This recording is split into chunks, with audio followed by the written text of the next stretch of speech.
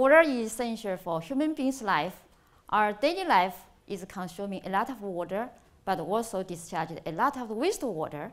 For example, in 2014, only in China, near 14 billion tons of wastewater was discharged.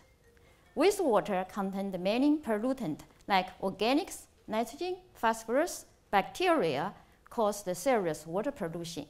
All over the world, near 4,000 children died every day for pure water quality, and 700 million people are suffering from water shortage problem. For eliminating water pollution, many wastewater treatment plants has been constructed, but limited by the traditional process. Normally, the effluent cannot meet the standard for water reuse, and huge energy is consumed by aerator, pumps, and so on.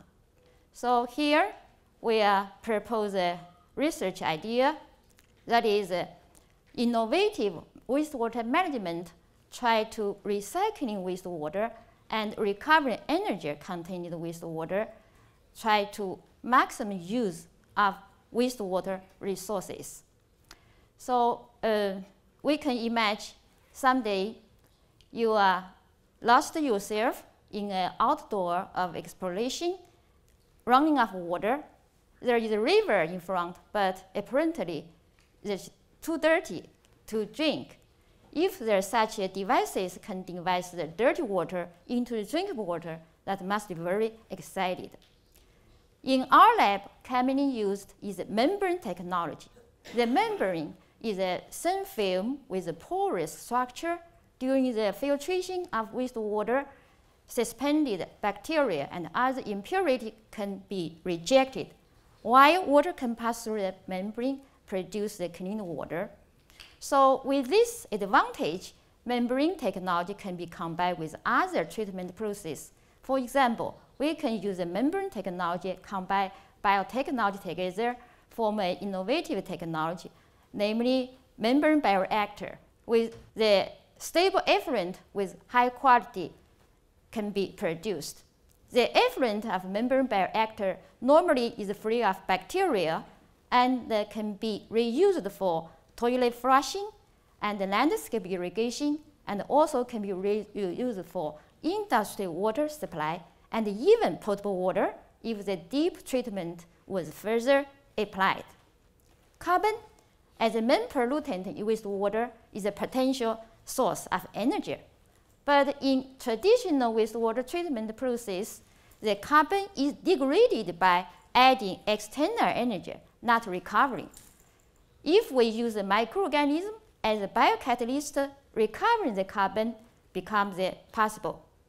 Microorganisms usually have a very small size and huge surface area and widely exist in land, water, atmosphere. They have a very high metabolic ability. By using this powerful microorganism, chemical energy in wastewater can be recovered in different ways.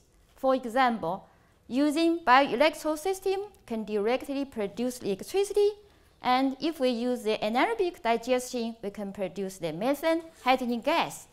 And then we can get the simultaneously wastewater treatment and energy recovery. Recently, one rapidly developing direction that is electricity generation. Some special bacteria can oxidize the organics in wastewater and simultaneously produce the electricity. Produced electricity can be recovered and be utilized in situ in wastewater treatment itself, reduce its energy consumption. So through membrane technology and biotechnology, respectively, wastewater can be recovered for recycling water, and the source in wastewater as the energy be recovered. For practical application of this technology, we still have many challenges. For example, we need to develop a more robust membrane and more effective membrane forming treatment technology for wider application. And for bioelectro system, we also need effort to enhance the power production and reduce the equipment cost.